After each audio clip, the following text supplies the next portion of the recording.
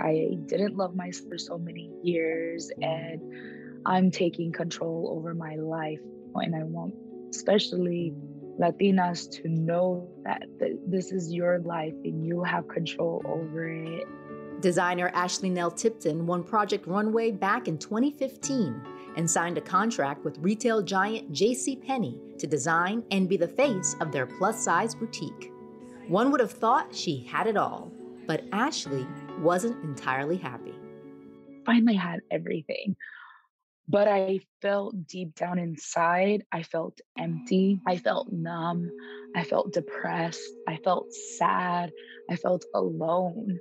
I felt all these emotions, and I didn't understand how to fix it. But it all came down to my mental health and my health in general, my physical health, and where I decided that I really wanted to change these habits that I've created in my life. So what did you do? I decided to go to therapy and work on those feelings that I was having and these thoughts about myself and how do I become healthy.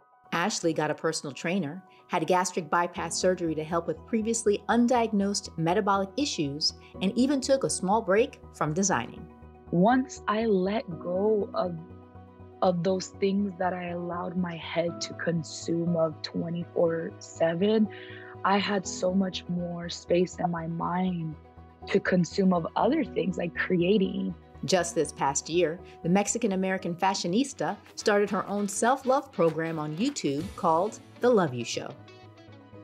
The Love You Show is all about the fundamentals of self-love, self-care, and self-acceptance. We live in this world of social media, and it all ties into identity and who we are. And everybody is so fixated about how they present themselves. So that we decided to film this show and talk about these steps and help people love themselves. And I never thought that what I did or what I cared about or what I was passionate about would be so important to others until I heard how inspiring I was to people. One of those people is travel entrepreneur Alma Lopez Tilghman. Ashley inspired me because, she doesn't give a hoot. She goes ahead and forges with what she needs to do, and she's successful at it too, which is even more inspiring. I'm sure when I was her age, I probably didn't even know where I wanted to be, what I wanted to do, but she's focused. Alma is just as focused. The Mexicana is the founder and CEO of Alma Explores, which looks to inspire women of color to travel regardless of their body type. Being a plus-size woman, you feel like you can't do certain things because maybe you don't want to be in a bathing suit because you're at the beach, or, none of that stuff, like, at the end of the day should matter. Like, you should just really worry about yourself and don't let what you look like impede, like, where you want to go or what you want to do. A couple of years ago, I climbed Mount Kilimanjaro. I also just took scuba diving lessons last week, which is something that I had always wanted to do. You shouldn't let your body size dictate whether you're going to go on a trip or you're going to go on a hike, because, you feel a certain way. So when did you stop feeling a certain way?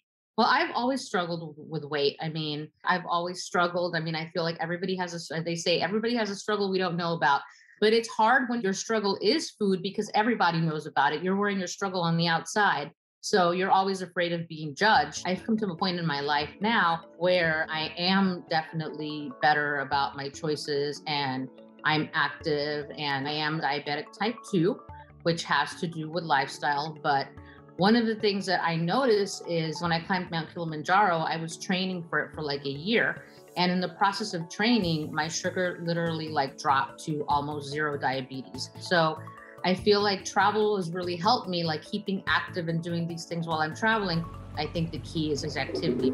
So whether it's traveling and being active or designing while loving yourself, these Latinas are blazing an inspirational path of self-esteem for other Latinas to follow.